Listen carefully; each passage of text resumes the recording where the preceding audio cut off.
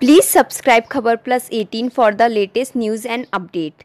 Working committee का है, हम सब अपनी बात रख चुके हैं और मुझे पूरा विश्वास है कि कांग्रेस की वर्किंग कमेटी उचित समय पर सही निर्णय लेगी। कांग्रेस ने हमेशा नौजवानों को आगे बढ़ने का प्रयास किया है, इसमें राहुल गांधी जी कभी पीछे हटे नहीं हैं, लेकिन पद पे हो या ना हो, सत्ता में हो या ना हो, मुद्दों से कभी अब कॉम्प्रोमाइज़ नहीं किया है। और 28 तारीख को आप देखिएगा, यहाँ पर सब लाखों की तादाद में नौजवान इकट्ठा होंगे और सरकार और पार्टी ने मिलकर इस कार्यक्रम को कामयाब बनाने के लिए कमर कसी हुई है। सीए के खिलाफ विधानसभा राजस्थान में 28 तारीख के कार्यक्रम को लेकर आज हम सब लोगों ने चर्चाएं करी हैं, मीटिंग करी है और जहां पर हम खड़े हैं इस ऐतिहासिक जगह पर राहुल जी की एक विशाल आम सभा होगी और ये आम सभा केंद्रित रहेगी उन मुद्दों पर जिन मुद्दों से केंद्र की सरकार अपना किनारा कर चुकी है।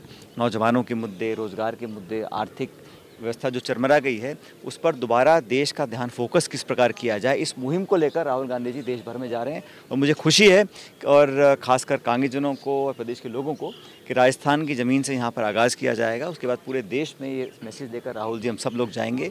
28 तारीख को जो कार्यक्रम होगा उसमें भारी संख्या में यहाँ पर लोग उपस्थित रहेंगे और राजस्थान में, जयपुर में जब जब राहुल गांधी जी का, सोनिया गांधी जी का कोई कार्यक्रम हुआ है वो हमेशा ऐतिहासिक हुआ है।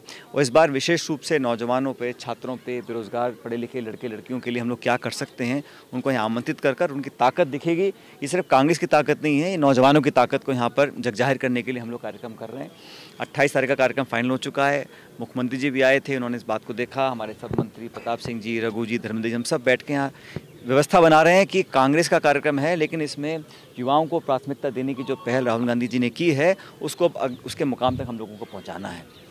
और देश में आज जो हालात निर्मित हुए हैं उसके लिए कौन जिम्मेदार है? चुनाव 6 महीने पहले हुए, अभी से ही लोग परेशान हो चुके हैं, उद्योग बंद हो रहे हैं, कारखानों में ताला लग रहा है, नौकरियों की छटनी हो रही है, कृषि और मैन्युफैक्चरिंग सब जगह गिरावट आ रही है। पूरी दुनिया में जो आज जीडीपी ग्रोथ कम हो रही है उसमें आज भी अखबार में आया है कि उसमें भारत की जो अर्थव्यवस्था धीमी हुई है उसका बहुत बड़ा योगदान है।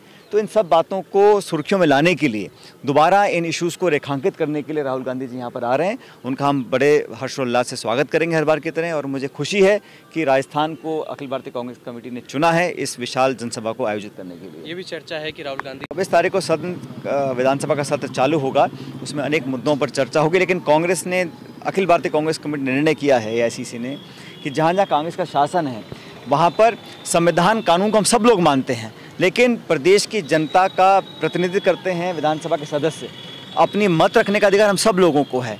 तो रेजोल्यूशन पास करने में कोई बाधा किसी को नहीं है। हम इतना ही कहना चाहते हैं कि जो कानून शायद संभवतः सुप्रीम कोर्ट की स्क्रूटनी में पास ना हो उस पर पुनर्विचार केंद्र सरकार को करना चाहिए। ये विधानसभा पंजाब के लोगों ने इसको सर्वसम्मति से पारित कर रखा है।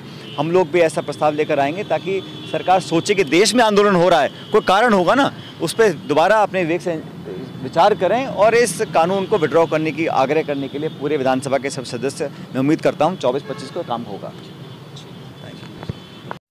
प्लीज़ सब्सक्राइब खबर plus 18 for the latest news and update and press the bell button.